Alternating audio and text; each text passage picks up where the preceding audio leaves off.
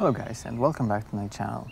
Have you ever photographed the Milky Way? You spent probably a few hours out in the dark and the cold photographing the Milky Way. You came back home, you have gone through all the trouble of stitching the images together, stacking them together to reduce noise, processing them in Photoshop to boost up the contrast and everything. And finally you came up with an image looking like this. Look at this terrible gradient of light pollution laying on the horizon. This yellow color, it looks terrible. What if I told you that in a very few simple steps in Adobe Photoshop, you can actually burn down all this light pollution and come up with a clean image like this? If you want to know how to do it, don't stop watching.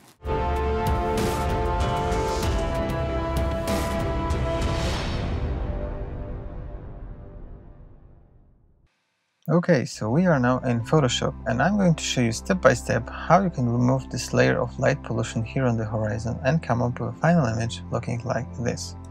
So let's delete these adjustments for now and let's do it from scratch. So I'm going to show you two ways how to do it. The first one is using a paid plugin called Lumenzia, which you can see is this panel right here on the top right corner.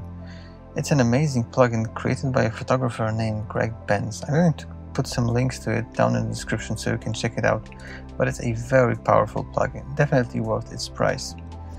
And then I'm going to show you an alternative method how you can achieve a very similar effect without any additional plugins. So first, let's use Lumenzia. We're going to target those yellows here on the horizon. So click on the yellow swatch and then click on the light swan. This will create a preview of a mask. We're going to accentuate on the yellows by making those gray parts a bit more white, so the selection is stronger. So open the levels properties and then bring the slider to the left. Somewhere around here is fine. Then go back to Lumenzia and select the color balance adjustment. Just click on it. We're going to collapse our blend and then open the properties of the color balance and bring the yellow blue slider all the way to the blue. Now you can see that the yellows are gone, but we introduced some red cast. So we're going to go to -30 towards the cyan to remove the red, and also maybe +10 on the magenta green. And these are the values I used. Also we can select preserve luminosity for a better effect. And this is basically a very good result. The only thing we need to do is mask out this house which is on the left bottom corner. Because the lights of the house are casting a tungsten light, I want to bring it back because it's natural to have some kind of cast over the house. So let's hit this button to create a group and then put the adjustment layer inside the group. Then click the group again, click the mask button here, select the brush tool by hitting the B key, select the default color set black and white by hitting the D key, and then by clicking the X key, make sure that black is selected as foreground color. Bring the flow all the way to 100% and make sure the hardness is at 0%.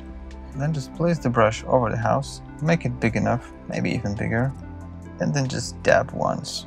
This will create a perfect circular gradient of a yellow tungsten cast over the house. And we are basically done. Now I'm going to show you a second method, which is without using Lumenzia. So let's hide this adjustment for now and let's use a hue saturation adjustment. So here, hue saturation, we're going to select yellows and bring down lightness to around, I think I used -73 or something. You can see that most of the yellows are gone, but we're going to also desaturate it, so something around -50 saturation. And basically all the yellow is gone, but we can do better. On top of the hue saturation adjustment, we can actually use a selective color. Again, select yellows and then just bring them down somewhere around here. As we can see, we got rid of the yellow color cast, but the yellow color generated by the house is gone even more. So we're going to bring it back. Select both adjustment layers, hit the group button, and then use the same trick. So add a layer mask, select the brush, make sure that black color is selected, and just dab once here, bringing back the yellow color cast of the house. And that's basically it. I've shown you two methods how to do it. One is with a paid plugin called Lumenzia. I highly recommend you check it out. Again, links are in the description down below. If you don't want to spend money on Lumenzia, I have shown you an alternative method. I think that the method using Lumenzia produces a more organic result, but let me know down below in the comments what do you think about it. Which result do you prefer? I hope this video helped you. If it did, hit that like button down below. It really makes a difference. Also, you can subscribe to the channel because there will be more tutorials like this coming up.